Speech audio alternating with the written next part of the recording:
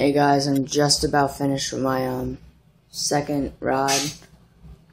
The first one is right there with the aluminum reel seat.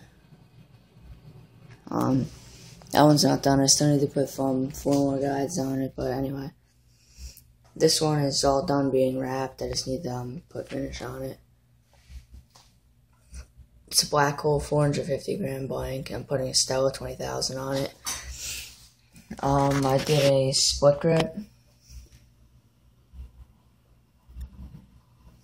I'm putting American tackle, gimbal on the end. Waiting for that. I did split grip with gold trim band, kind of a little bit of sloppy gaps in there, but I'm not going to argue.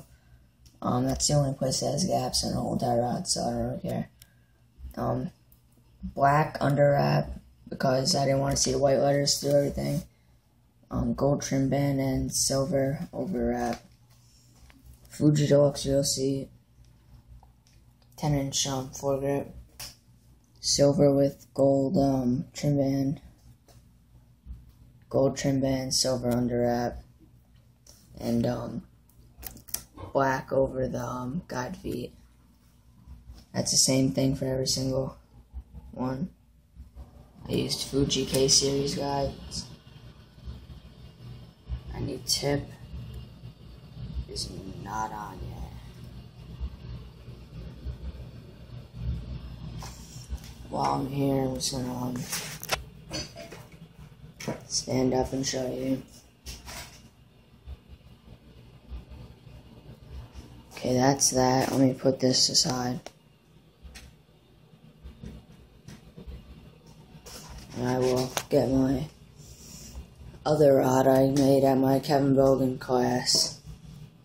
It's not quite done yet, but this is it so far. Split grip, I'm gonna have a rubber gimbal on there, but right now it's just PCVA. Silver trim band, blue under wrap. American tackle, split grip by the way, American tackle aluminum reel seat. 8-inch, foregrip. Blue thread with silver trim band. And then blue under wrap. Black wrap over the guide feet. And silver trim band. That's the same thing for all of them. So I need to do that guide and the rest of them. But so far, it came out good. I'm gonna finish this one tomorrow because I spent all day on the black hole. So yeah, I'm gonna go get them finished because I don't have a dryer yet. Did this all hand wrap.